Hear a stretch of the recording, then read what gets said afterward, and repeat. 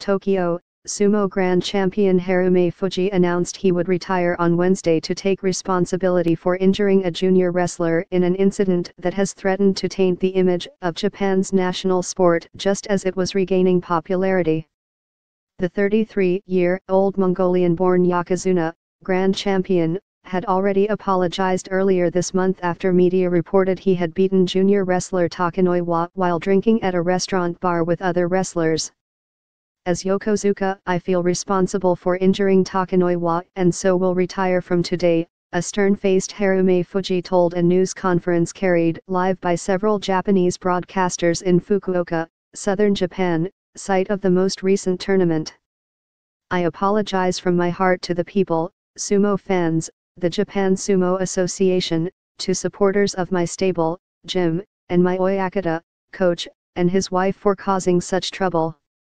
Harumafuji gave no details of the incident, still under investigation by police, which media reports said occurred when he got angry because the younger wrestler was checking his smartphone after being chastised for a bad attitude. I had heard that he was lacking in manners and civility and thought it was my duty as a senior wrestler to correct and teach him, Harumafuji said. But I went too far, he said, adding that the incident did not occur because he had been drinking. The incident has highlighted sumo's struggle to reform harsh conditions that can breed violence in its closed, hierarchical world, although some wrestlers say there have been improvements in the decade since a trainee was beaten to death.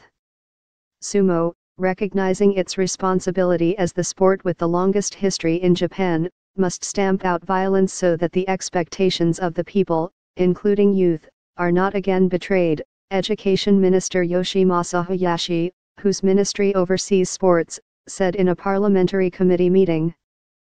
Struggle with violence. The head of an advisory body to the JSA, the Yokozuna Deliberation Council, had said this week the affair warranted extremely harsh punishment but did not issue a final decision because both the JSA and police were still investigating. There is almost no doubting that an act of violence was carried out, Masato Kitamura, chairman of the panel, told a news conference after a council meeting on Monday. The general feeling within the council is that a strict disciplinary measure is required, he added. A former Oyakata was sentenced to 5 years in prison in 2010 after a court found he had ordered wrestlers to beat 17-year-old trainee Takashi Sato, who had tried to run away, in 2007. Sato died from his injuries. Mongolian Yokozuna Asashoryu, who often found himself at odds with sumo authorities over his behavior, quit the sport that same year after a probe into reports of a drunken scuffle in Tokyo. Those incidents and increased competition from other sports eroded the popularity of sumo, in which giant wrestlers clad in silk loincloths seek to topple, throw, or push each other out of a raised ring.